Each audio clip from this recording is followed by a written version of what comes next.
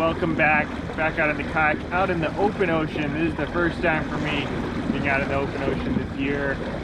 Typically in the Bay Area, a lot of the fishing seasons out in the open ocean start in April. So what I mean by those is rockfish season typically starts April 1st, and then salmon season typically starts the first Saturday in April. And those can be changing depending on the season. Sometimes they open early, sometimes they keep it closed a little bit later than usual. It all depends on the fish population and kind of what the Department of Fish and Wildlife determine is the right time to open those seasons. But now, mid-April, and all those seasons are open. And I also didn't mention halibut, which doesn't have open and closed season per se. You can fish for them and you can keep them any time of the year. But during the winter, those fish hunker down and it's really hard to catch them. So typically during the winter months, you don't find very many halibut out here on the ocean side. Sometimes you can get them in the bay, but out here on the ocean side, I'm not really sure. I don't know if they swim out to deep water, or maybe they all go in the bay, or maybe they just go in hibernation. I feel like, if I were to guess, I think those fish just kind of don't feed very much during the winter months when it's really cold. They kind of like basically go into hibernation, what I call it. But anyways, that's all on now. So today, I'm not really sure what I'm going to target. I think I'm going to target halibut first for a little bit in the morning, and then just finish up with some rockfish or link cod if I can't find any halibut. So first thing, before all that is said and done, first I need to catch some bait. So I didn't bring any bait today. I did bring a couple of swim baits as like a last resort, but I would like to catch some live bait. Going through a little kelp bed here. But I'm using a sabiki this morning to try and catch some live bait. I'm going to try to find some anchovies here in the morning, or maybe some smelt if I can find them, whatever I can find. I just need something live, something that's going to be swimming down there, and something that's going to entice either halibut or a link cod to bite. Another challenge with early season, mid-April, early May, those kind of times of the year. Another challenge is finding live bait. So typically early season when the water's still cold, bait can be a little scarce. So I think that's going to be our main challenge really, is actually finding some bait. But I also like to think once the bait is scarce, if it's hard for you to find, it's probably also hard for the big predatory fish to find, halibut, link cod, rockfish, all that stuff. So if you find some bait, present it to those fish, they should be pretty hungry. Today they probably haven't eaten very much as of late. So we'll see if it all pans out. Like I said, going to be using the sabiki first to try and get some live bait, and then we'll move on to the bigger fish. But, yeah, we'll see if we can get them today.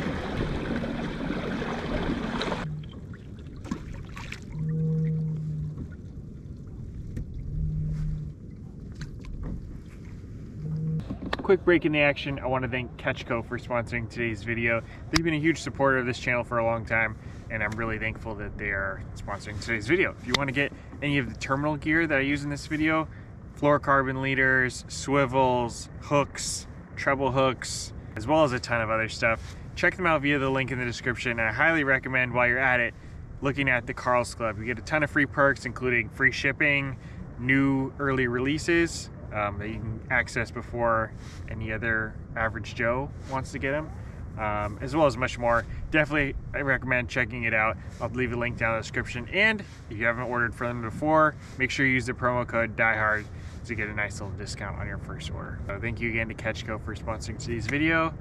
Now, let's see if we can go find some fish.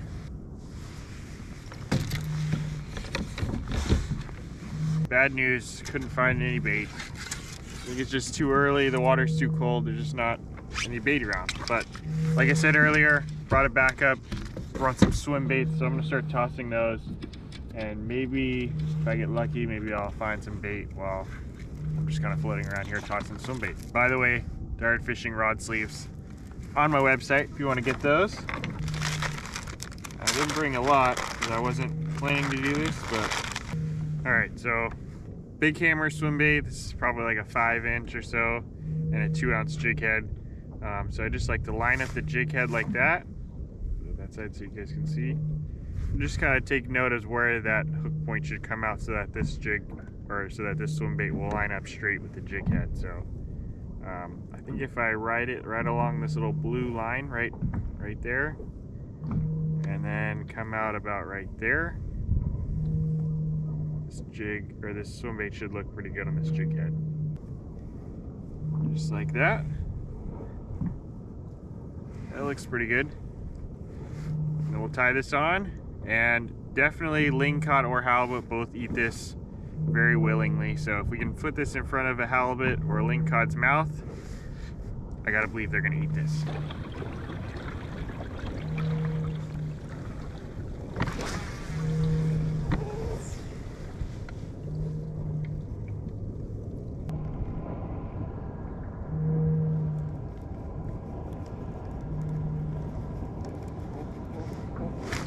Got him!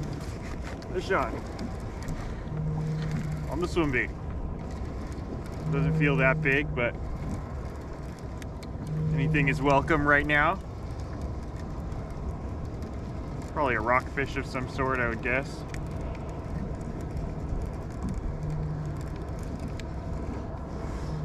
Oh no, it's a little ling. Baby ling. Alright, first ling of the season. Alright, first fish of the day, little baby ling. Target species, but a little bit too small. These need to be 22 inches in order to keep. But nevertheless, first one of the season. Hopefully they get a little bigger from here.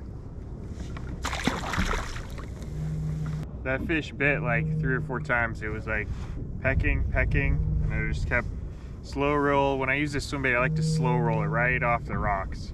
Slow roll, and they'll come back for it. The lingcod are super aggressive. You know, as long as you don't stab them with the hook, I mean, they'll hit it infinite amount of times.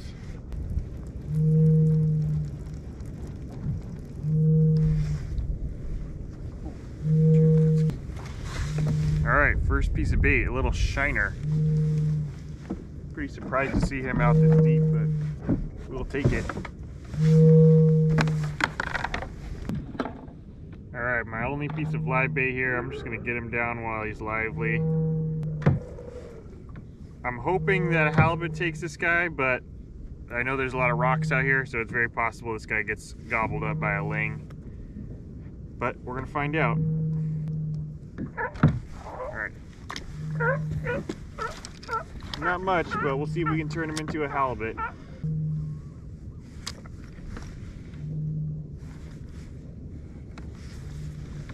All right, let's see what happens.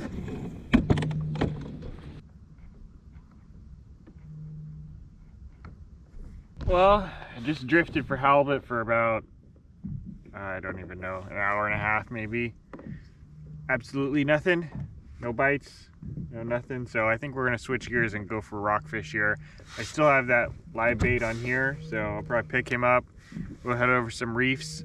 We'll drop that one down. I don't think it's gonna last very long, and once that's gone, we'll just throw the swim bait behind me. I just think it's a little bit too early. Water's still a little bit too cold for these halibut, so that's okay.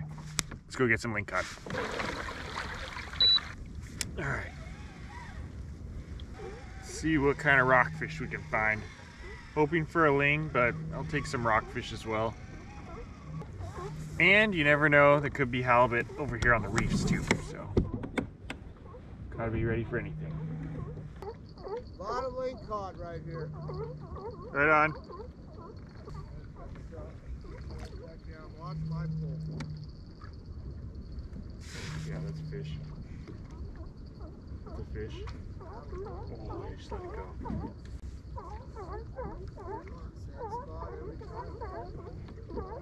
There he is. That's a fish. Alright, we're gonna go for it. Got him.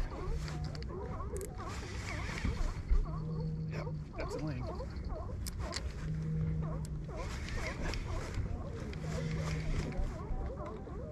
Feels like a decent one. Feels like a pretty good one, actually. Right on that live bait, first drift through there. Just hammered it. Yeah.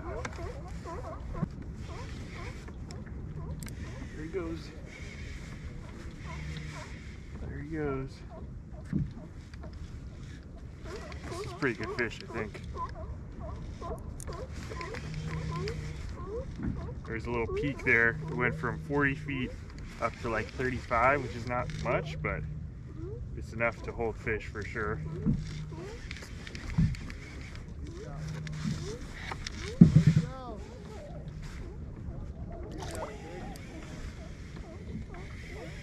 This feels like a pretty good one.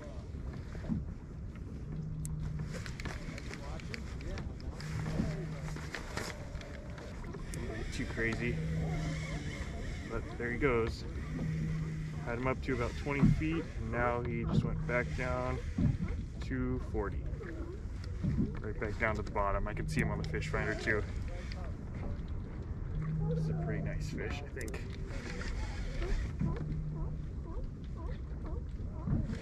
Want to get this one to the boat. Start off my lingcod season right.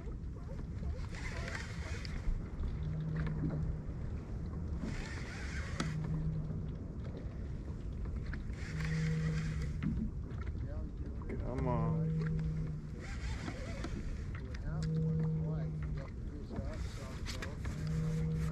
Yep, that's a good one. Oh, that's a nice fish.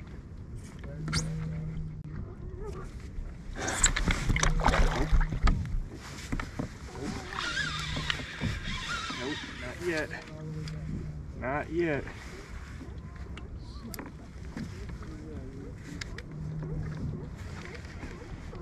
Better get this one. Come on now. Take your time. You're doing great. Okay? Thanks. Okay, here you go. Fly. Taking his time. Yeah.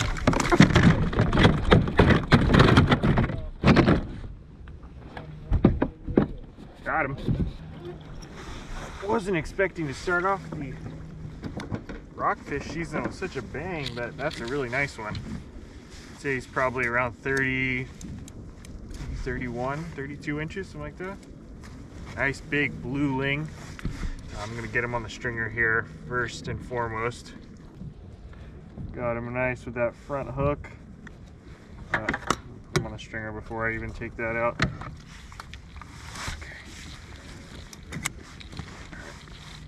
That one bait, we only had one live bait, and that's the one that got him right there.